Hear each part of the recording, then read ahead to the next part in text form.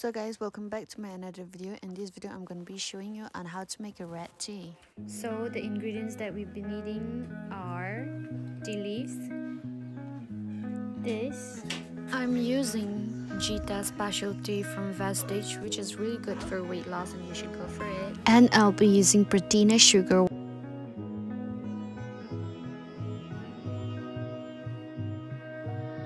We're gonna start by boiling a water as required. And we're going to put the gas in a high temperature so that the water boils faster. And when we can see the bubble coming out from the water, it shows that the water is hot, and we're gonna add some sugar as required. It depends on how much sweetness you liked, you're gonna add that way.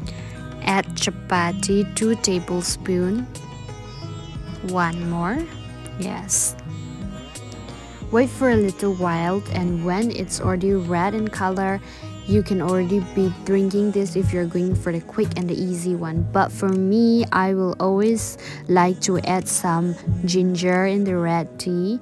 So I'm going to be taking 1 ginger and peeling them off.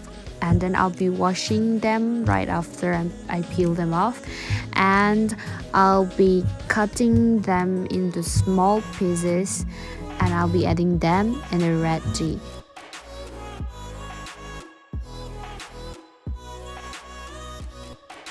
And yay, our tea is ready!